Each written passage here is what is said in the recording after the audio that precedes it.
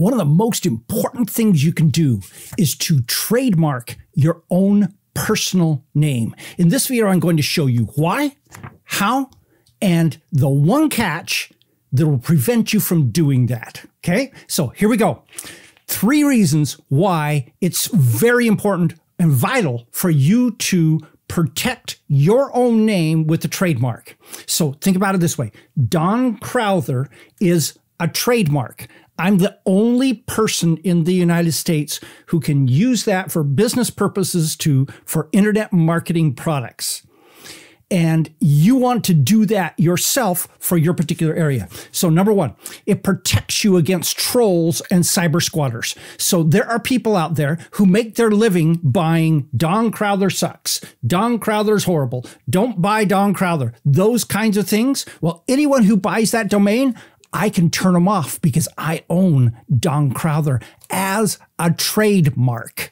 And so I can legally force them to take it down. And if they won't take it down, I can legally go to Google and have Google take them down because they're violating my trademark in their work. Okay, so it protects you against the trolls and the cyber squatters. Second, it's another layer of legal protection for things like people who steal your product. So if someone steals your product and is selling your product and they're using your name enables you to go after them not only for copyright, but for trademark too. You've got it gives you yet another angle to be able to go after someone and get them out of the marketplace. That second level of protection is yet another layer of value for you. Third one, hey, it's pretty important. That circle R, it just looks so cool by your name.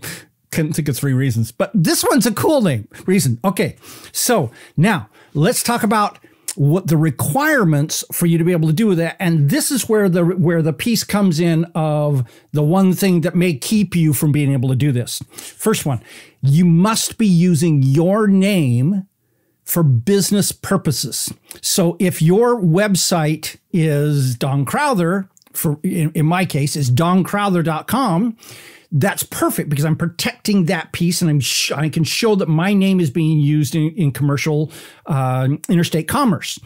If your website is thedream.com, you're going to fight against that a bit more. You still can do it. You just have to show that your name is connected to that interstate commerce, but it also, your protection's not quite as valuable because the thing you really want to protect is thedream.com, not necessarily your name, but I still would consider doing it. Secondly, and this is the part that could get you, your name must be fairly unique. Okay, so I could get Don Crowther, Bruce Springsteen, can't even say the guy's name, can trademark his, he has. Michael Jordan, because his name is so common, his name isn't trademarked. What his trademark is Michael Jordan 23, because that was his number on his jersey. And so if your name is Tom Jones, or if someone like there's a famous actor or somebody like that already has your name, you're probably not going to be able to get that trademark. And so that's the one catch, is you may just have not lucked into having a somewhat unique name to be able to do that. I would certainly talk to an attorney about it. And then the third thing is it has to not be being used by others in your area of trade. And so in mine of internet marketing training, there's no one else by the name of Don Crowther who was using it when I applied for that trademark. So I was able to get that trademark. All right. Now, recognize that trademarks are done by classes of trade. And so I got it for internet marketing training. I also have it for internet marketing audios and audio recordings. Now, if you were in weight loss training, there's probably a category around that. That's where you would want, so you want to select the categories where you want your name to be protected. So technically, somebody could come out with Don Crowther and use that in weight loss training without me being able to go after them, because my trademark is only for the internet marketing training world. And so you need to recognize that each time you can add multiple different areas, these to have your trademark work in those. The challenge is that when you do, every time you do that, you have to buy a new trademark for every one of those, so which means you have to renew a trademark in every one of those, which gives you additional costs as you go along. So only select the classes where you actually plan on competing over time.